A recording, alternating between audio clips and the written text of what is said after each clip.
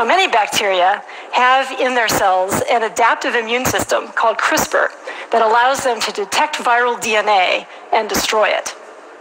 Part of the CRISPR system is a protein called Cas9 that's able to seek out and cut and eventually degrade viral DNA in a specific way. And it was through our research to understand the activity of this protein Cas9 that we realized that we could harness its function as a genetic engineering technology, a way for scientists to delete or insert specific bits of DNA into cells with incredible precision that would offer opportunities to do things that really haven't been possible in the past.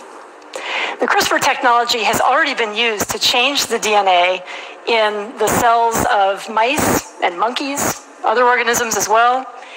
Chinese scientists showed recently that they could even use the CRISPR technology to change genes in human embryos.